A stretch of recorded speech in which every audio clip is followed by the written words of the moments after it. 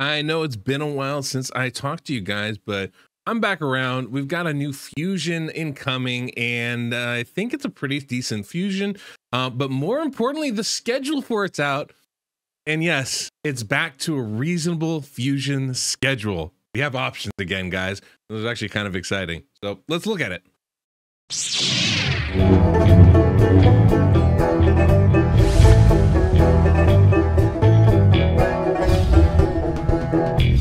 Welcome, I'm the Deadwoodjedi. This is a Raid Shadow Legends video. We've got a lot of new stuff coming in today on Thursday. Obviously, there's a lot of kind of new stuff happening. Number one being, there's a new fusion coming out for Zinogre Blademaster.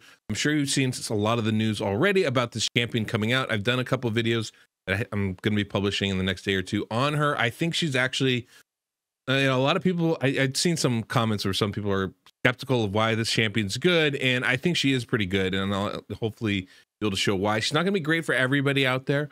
But with this limited Monster Hunter collaboration going on, limited time for that, I do think it is a champion, worth pursuing and getting, because you're never going to have another chance to get her. I think that plays something into this. She's got kind of an interesting, unique kit. But the more important thing is, obviously, she's, we have the fusion coming up, and we have the schedule for it. And I'm so happy.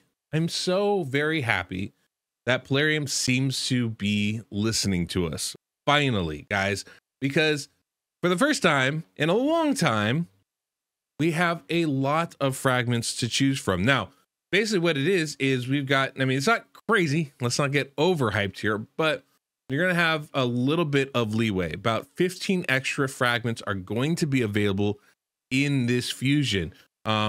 If we look at the schedule, you can see we've got 20 bonus fragments coming from Champion Training Tournament and the Champion Chase Tournament. Those I never even count, right? That's for winning your tournament or getting top 3 or something like that. And it's like, I'm not going to even entertain that as an actual bonus, right? That's more like you luck into that or you whale into that. But what that does mean is there are 115 fragments available after that, which I think is good. It gives us a little bit of flexibility. Would I like that to be more? Yes, absolutely. Absolutely. But an extra 15 fragments is not bad, considering that we're getting, 5 to 10 in most of these. 15 extra fragments is exactly what the champion training event is. So if that's something you want to skip, you should be able to. The summon rush is 15. Again, the champion chase tournament is 15. So once again, you're going to be able to skip at least one of the summoning events if you so choose, if you want to complete everything else. And this is a perfect way that it should be made available. It's something where if you're a free-to-play player, you're going to be able to time all this stuff out and put it together and make it happen for yourself. The Dragon Tournament coincides with the Dungeon Diver event, which is really nice, so you can double dip on that. And then the Artifact Enhancement is going to come after that. I think that should work out pretty nicely. There are 2 on Artifact Enhancement events, obviously. That's, or there's 3 of them, actually, which is maybe not my favorite thing. Maybe not yours either, but that is part of it.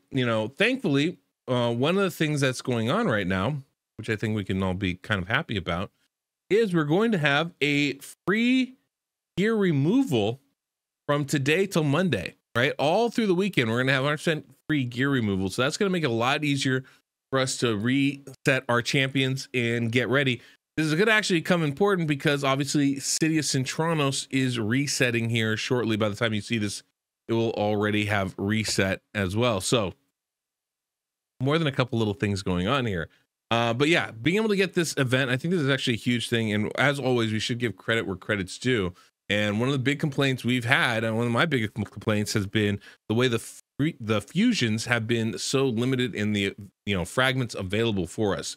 This is a really nice change. I think really, really nice. I think it does strike a good balance of what we want. The idea is that I can skip one of the big events or several of the smaller ones, right? And I think that's exactly what's being offered here, and I think that's a great compromise of Plarium with a player base, and so I think that's a really good thing, and it shows that they're listening. It's really nice. So I'm really happy about that. I think you guys should be too.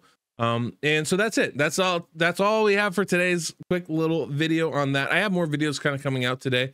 I do want to do a little showcase on the Blademaster. I think she's quite good.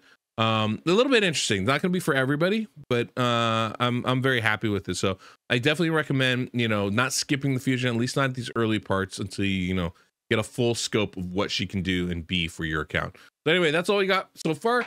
Guys, thank you so much for watching. Till next we meet, I'm the Deadwood Jedi.